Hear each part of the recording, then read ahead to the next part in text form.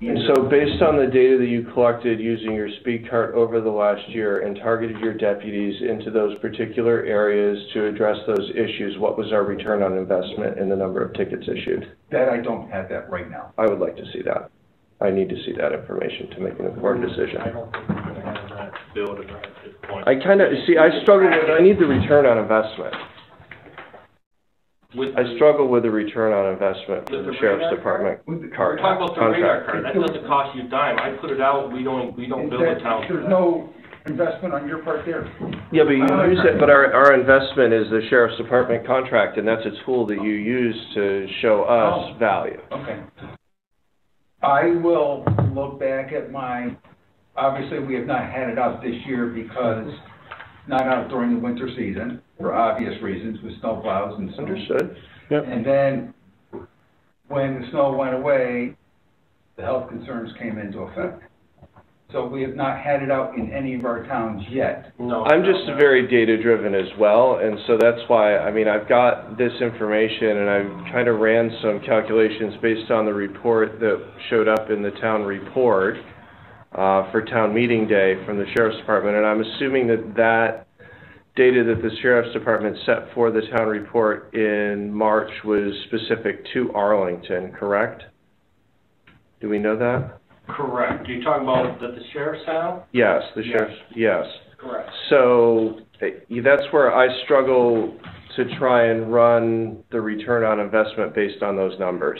So we don't, I mean, we don't guarantee a town we're going to make money when we do this. We can't guarantee you're going to make a profit on us, and we're going to pay. You're going to pay. I mean, in tickets, we just because in that downtown, my deputy, you have to write tickets. You have to write tickets. I don't give them no discretion. I don't. That's just, you know, I'm not going to do that. And I'm not looking to make a profit on it. I'm just looking purely at what we spent versus what I see in the data. It doesn't. I struggle with the value there. And usually the radar card, we put it out when the town calls and they got a particular road they want it on. Understood. We get that a lot of towns to call. I set up the list in order where they want it, and I run it through the towns and customers trying on the roads they're looking for. Did you ever not get any of the other data that I sent to town? I never saw any of the other data that you sent to Keith. I can't help that. The data was sent. We could print out data all the time. Yeah. So any of this golf course stuff, also, you know, I think some benefit's not monetary either. You know, we also got to consider a preventative benefit of having officer presence at the same time. And there's no way to calculate the return on investment of an officer sitting on the side of the road. You very well know that. I very well knows that. You know. So, you asked if anybody's seen the data from the speed cart, and the answer is no. Never. Okay. I'm sorry. No. Okay, but that's going to change. Yes. Transparency here is that change. Yeah. So that's good news. My question is, and I'm not looking, you know, you asked what our concern is. Yeah. Well, put it right on the table, it's for $45,000 a year. And obviously, I think if we're responsible, we're looking at doing due diligence on that. $45,000 taxpayers' money. Are we getting a return? And that's kind of the discussion to start.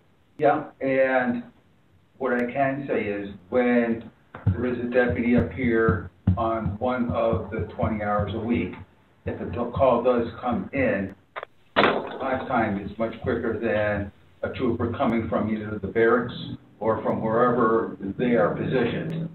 Classic example, in May, there was a call, a homeowner holding a person at gunpoint here on Main Street or the main drag here in Arlington. The deputy was less than a quarter of a mile away, sitting on the side of the road. He got to the call as the state police were still dispatching it to the troopers. That is a fairly quick response time for a deputy that was in the town of Arlington patrolling. Now, we also do patrol logs every time the deputy's out. You've got to, we can send them with their bill like we've done with other towns if you're looking for that, which tells you when the deputy's in the town exactly what he's doing, what road he's been on, and what he's written at that time.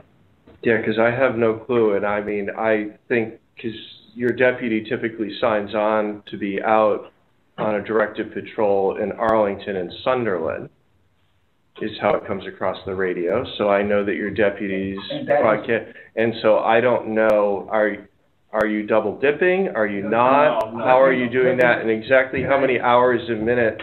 Can I clarify this for you? That has just recently changed with an email. When an officer signs on, and I will use your example, Arlington and Sunderland, they would sign on to the state police dispatcher. The state police dispatcher did not know what town for any specific time that deputy was in that particular town. So therefore, if they're in Arlington patrolling and a call comes in Sunderland, that dispatcher would not know. So that whole process has changed as of actually last week. Okay. That when an officer has an Arlington and Sunderland patrol that day, he signs on for, I will be in Arlington patrol right now. Period, final, end of discussion.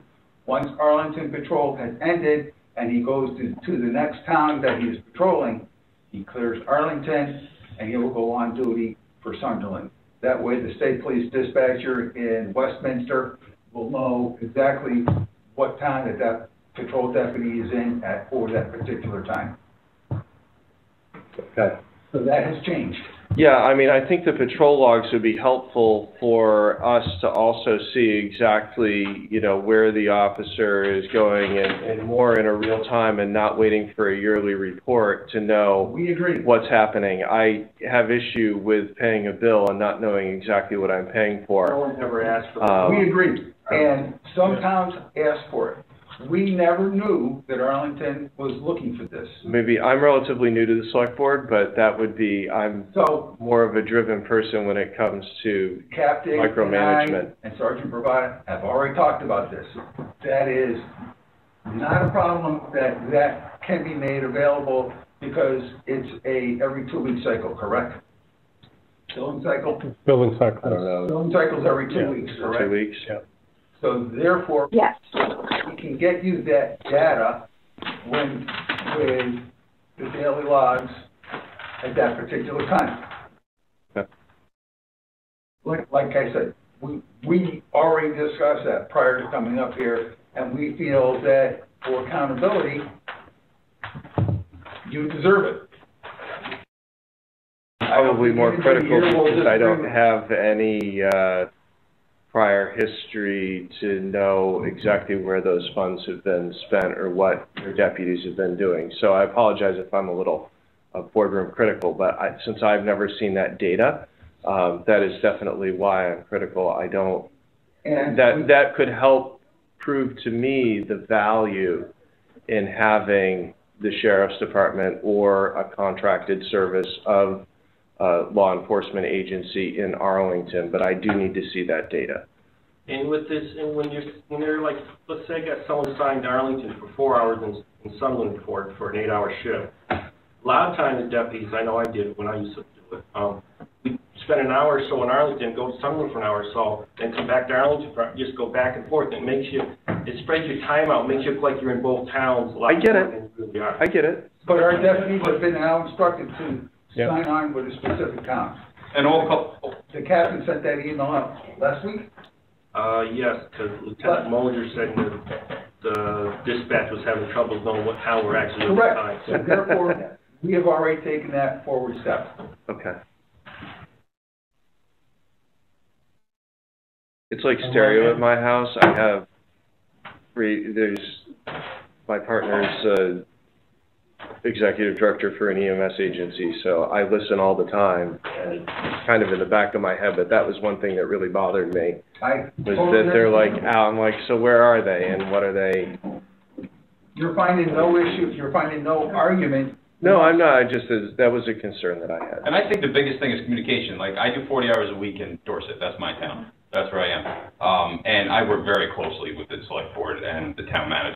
And I think if there's a problem, let us know. If there's something you need, let us know. We're more than happy to And accommodate. I think to Tim's point, I mean, historically, we've had this contract, but we just, as select board members, and probably you've been on the select board a lot longer, Cynthia, to know, like, if exactly what we've been spending the money on. We usually just get a bill for it and don't know exactly, like, what the patrol was or any of that information on what we're really spending the money on.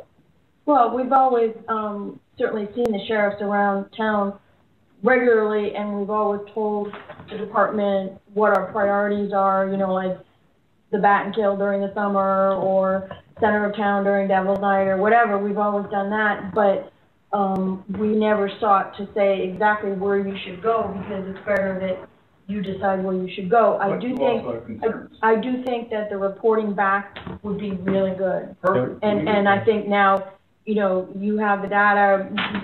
We were not getting all the data. Now we can get the data. I think that's really good. Why don't I take it one step further for the town of Arlington? Okay. Because Todd works days. I work days most of the time. Todd knows how to get hold of me. Why don't you make me the liaison with Todd, so if there is a concern amongst the board or the town itself, I can communicate it to me. I can go back to the sheriff and to Andy and our team and come up with a solution for that. Okay. Todd, are you in agreement with that? Well, if the board wants me to do that, I certainly will. I just threw you because I know you. Yeah, I just threw you under the bus because I know you. I have to make this very clear, and this is not personal against any of the three of you. There are 9 state troopers that live in this community, so if I'm struggling finding a reason to spend $46,000 and there's 9 of us that live here, that's a dollars and cents thing for me. It's not about safety or patrol or the value of what you guys do. Well, I don't want you to diminish that. But for me personally, there are literally 9 of us that are here. So I have to now justify why approving taxpayers to spend $46,000 above and beyond that is something that I have to. That's something that you guys have to vote on. Yeah.